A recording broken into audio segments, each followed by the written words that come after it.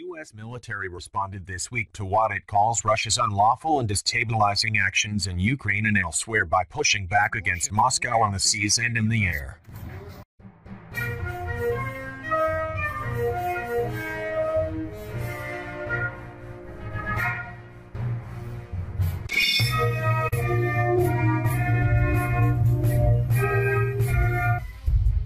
In the second military operation in as many days, a U.S. Air Force OC-135 observation aircraft conducted an extraordinary flight Thursday under the open skies Treaty to reaffirm US commitment to Ukraine. The flight came the day after the U.S. Navy had sailed the guided missile destroyer USS McCampbell near the Peter the Great Bay in the Sea of Japan, a move that irked Russia, which maintains a territorial claim on the disputed waters that is not acknowledged by the U.S.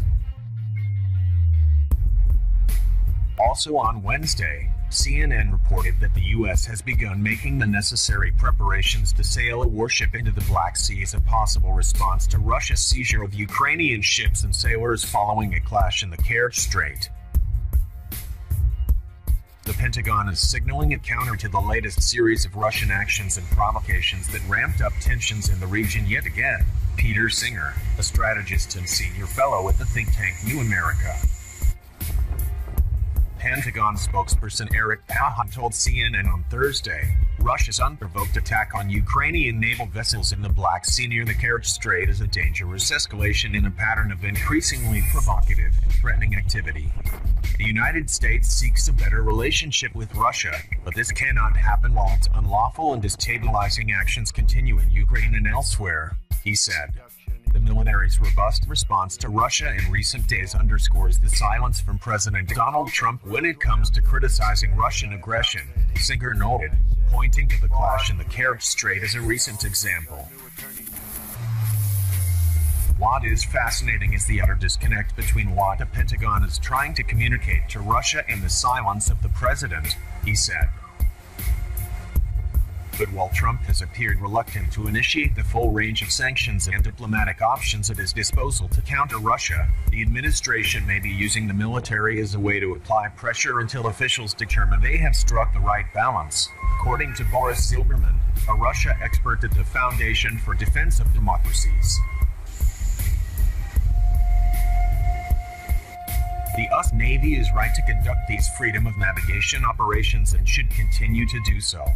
Russia continues its push to militarize waters near the Sea of Japan and has been trying to project an increased role in the Pacific, according to Zilberman.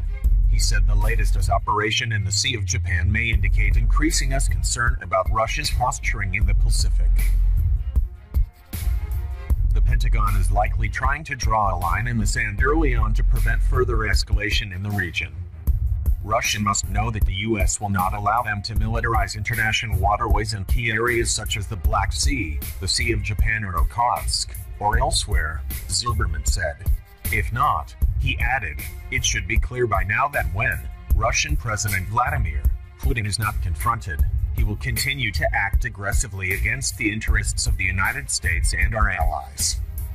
A U.S. Navy official told CNN that the USS McCampbell's passage through the disputed waters was the first time the U.S. has conducted a freedom of navigation operation in that area since 1987, when the Soviet Union was the government making those claims.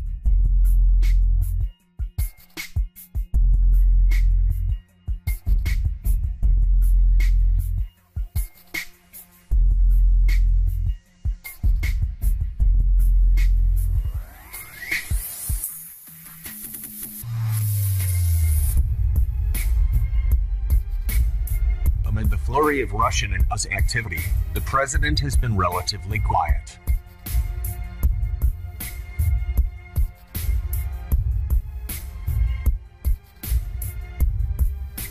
As world leaders denounced Russia's aggression against Ukraine ahead of the G20 summit, Trump waited more than a day before offering a muted response, leaving the task of criticizing Moscow to the outgoing US ambassador to the UN. When asked how he felt about the clash, Trump said, "Not good. Not happy about it at all." He seemed reluctant to blame Russia, adding, "We do not like what's happening either way, and hopefully it will get straightened out."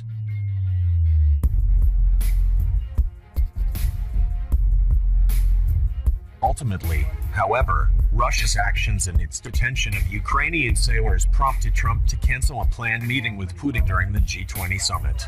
Secretary of State Mike Pompeo, speaking at a NATO conference in Brussels, Belgium, on Tuesday, said the alliance will collectively develop a set of responses that demonstrate to Russians this behavior is unacceptable. Unlike Trump, Defense Secretary James Mattis has consistently made his views on Russia's intentions known and has repeatedly warned that Putin aims to undermine NATO and the US itself. He was also unequivocal in his response to Russia's seizure of 3 Ukrainian vessels, calling it a flagrant violation of international law and saying it just shows that Russia cannot be counted on right now to keep its word.